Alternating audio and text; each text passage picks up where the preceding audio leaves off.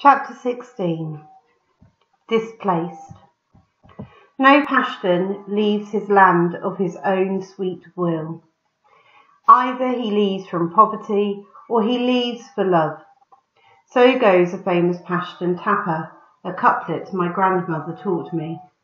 Now we were going to be driven out by a force the writer could never have imagined, the Taliban. I stood on our roof looking at the mountains, at the valleys, where we used to play cricket, the apricot trees coming into bloom. I tried to memorise every detail in case I never saw my home again. Then I went downstairs and tried to pack. It was chaos. My brothers were pleading with my mother to take their pet chicks with them, and my cousin's wife was in the kitchen crying. When I saw her crying, I started crying too. My heart was full, but sometimes it's not until someone else cries that my tears feel free to flow. I ran into my room and tried to think about what I could take with me. I was travelling in Safina's family car, so there wasn't much room. The rest of my family was going in a car with my father's friend. I packed my school bag first, with my books and papers. I took a last look at my trophies and said goodbye to them. Then I started stuffing my clothes into a bag. In my haste, I took the pants from one set of shalwar kameez and the top from another, so I ended up with things that didn't match.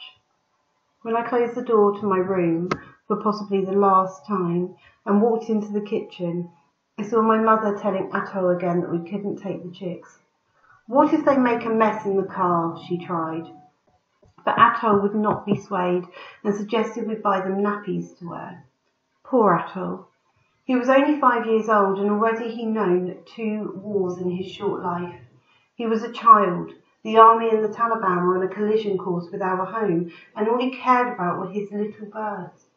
They couldn't go with us, of course, and when my mother said that they would have to stay behind with an extra ration of food and water, Atto burst into tears. Then, when she said I would have to leave my school books behind, I nearly cried too. I loved school, and all I cared about were my books. We were children after all, children with childish concerns, even with a war on the way. I hid my books in a bag in our guest room, where it seemed safest, and whispered some Quranic verses over the books to protect them. Then the whole family gathered together and said goodbye to our house. We said some prayers and put on our sweet home in God's protection. Outside the street we were choked with traffic, cars and rickshaws, mule carts and trucks, all packed with people in their suitcases, bags of rice and bedrolls. There were motorbikes with entire families balanced on them, and other people running down the street with just clothes on their back. Few people knew where they were going, they just knew they had to leave. 2 million people were fleeing their homes. It was the biggest exodus in Pashtun history. My mothers and brothers and I were going to stay with our family in Shanghala, but our father said his duty was to go to Peshawar to warn people about what was going on. None of us liked this idea, especially my mother, but we understood. It was agreed that he would travel part of the way with us, then we would leave him in Peshawar. The trip, which usually took a few hours, took 2 days. First, we had to go out of our way because that's where Safina's family and father's friend were going, and we were travelling with them in our cars because we didn't have one. When we got to the town of Mardan, we went on by ourselves, taking the flying coach as far as it would go. By the end of our journey, we were on foot. We had to walk the last 15 miles on treacherous, washed-out roads, carrying all our things. It was nearly dark, and a curfew would go into effect any minute when we reached the turn-off to Shanghala. There, an army officer at a roadblock stopped us. "Curfew! No one can pass through here," he said. "We are IDPs," we told him. "We need to get to our family's village." But he still would not let us pass. Internally displaced persons. That's what we were now, not Pakistanis, not Pashtuns. Our identity had been reduced to 3 letters. IDP. We begged the man after my grandmother began to weep. He let us pass. As we walked those last few miles in the dark, shivers ran down our spine. We were worried then that an approaching army vehicle would mistake us for terrorists and shoot us in the back. Finally, when we were staggered into Shanghala, our relatives were shocked. The Taliban had only recently left the mountains, but there was a rumour they would be back. "Why did you come here?" they asked. For IDPs, there was no safe place. We tried to settle into a new life in the mountains, not sure how long we'd be there. I signed up for some classes as my cousin Sumbul, who was a year older than me, and then realised I would have to borrow clothes from her because I had packed a mishmash of trousers and tunics. It took us more than half an hour to walk to school, and when we arrived I saw that there were only 3 girls in Sumbul's grade. Most of the village girls stopped going to school after they turned 10, so the few girls who did get taught were going alongside the boys. Meanwhile, I caused a bit of a shock because I didn't cover my face the way the other girls did, and because I talked freely in class and asked questions.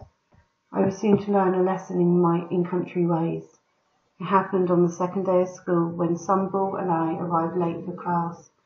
It was my fault. I always liked to sleep in. And I started to explain. I was momentarily confused when the teacher told us to hold out our hands, then stunned when he slapped my wrists and my cousin's palms with a stick. I went to my seat, burning with humiliation, but after my embarrassment faded, I realised this punishment meant I was simply being treated as one of the group. I was content being with my cousins, but oh how I missed my home, and my old school, and my books, and even Ugly Betty. The radio was our lifeline up in the mountains, and we listened to it constantly. One day in May, the army announced that he had sent paratroopers into Mingora in preparation for a face-off with Taliban there. A battle raged for 4 days, up and down the streets of Mingora. It was impossible to tell who was winning, and by the end, there was no hand-to-hand combat in the streets. I tried to picture it. Taliban men fighting in the alley while we played cricket. Army soldiers shooting out of hotel windows. Finally, the army announced that it had the Taliban on the run. It had destroyed Imam Deri, Fazula's stronghold. Then it captured the airport. Within 4 weeks, the army said it had taken back the city. We breathed a little easier, but wondered. Where would the Taliban go in retreat? Would they come back up here to the mountains? All this time we worried terribly about my father. It was nearly impossible to get a phone signal way up in the mountains, and sometimes my mother had to climb a big boulder in the middle of the field just to get 1 bar of service, so we almost never heard from him. He was in Peshawar, staying in a room at a hostel with 3 other men, trying to get the media and the regional officials to understand what was going on in Swat this whole time. Then, after about 2 more weeks, he called and told us to join him in Peshawar. We all wept with joy when we were finally reunited. He had big news. Richard Holbrooke, a special ambassador for the United States, would be holding a meeting in Islamabad, and we were invited. But the morning of the meeting we overslept. I hadn't set the alarm correctly, and my father was a bit angry at me. Somehow we made it to the hotel in time, though. It was a conference of 20 social activists from war-stricken tribal areas across Pakistan, all gathered around a large table, and I was seated right next to the ambassador. Mr. Holbrooke turned to look at me. "How old are you?" he said. I straightened my posture to look as tall as possible. "I am 12, I said. It was almost true. I'd be 12 in a matter of days. I took a deep breath. "Respected ambassador," I said, "I request you help us girls to get an education." He laughed. "You already have lots of problems, and we're doing lots for you," he said. "We have pledged billions of dollars in economic aid. We are working with your government on providing electricity and gas, but your country faces a lot of problems." I could not tell what his laughter meant, but I understood his words. The education of girls was far down on the list of issues that Pakistan faced. Maybe my posture sagged a little. Maybe my smile faded a bit, but I didn't really let on that I was disappointed. Besides, by now I knew, just to get on TV and speak on behalf of girls' education was half the battle. The other half still lay ahead of us, and I would keep fighting. After our visit to Islamabad, where we also held a press conference to share our story so that people would know what was happening in Swat, we didn't quite know where we would go next. Mingora was still smouldering. the Taliban were retreating into the mountains of Swat, so we accepted an invitation to stay in Abbottabad. Better yet, the news was that Moniba was staying in Abbottabad. She and I hadn't spoken since our fight, just before the last day of school, but she was still my best friend. So I called and invited her to meet in a park. I took Pepsi and biscuits as a peace offering. It was all your fault, she told me. I agreed. I didn't care who was right or wrong, although I'm pretty sure I had done nothing wrong. I was just happy being friends again. Meanwhile, my birthday was coming. All day I waited for the celebration, but in the chaos everyone had forgotten. I tried not to feel sorry for myself, but I couldn't help thinking about how different my last birthday had been. I had shared cake with my friends, there had been balloons, and I had made a wish for peace in our valley. I closed my eyes and made that same wish on my 12th birthday.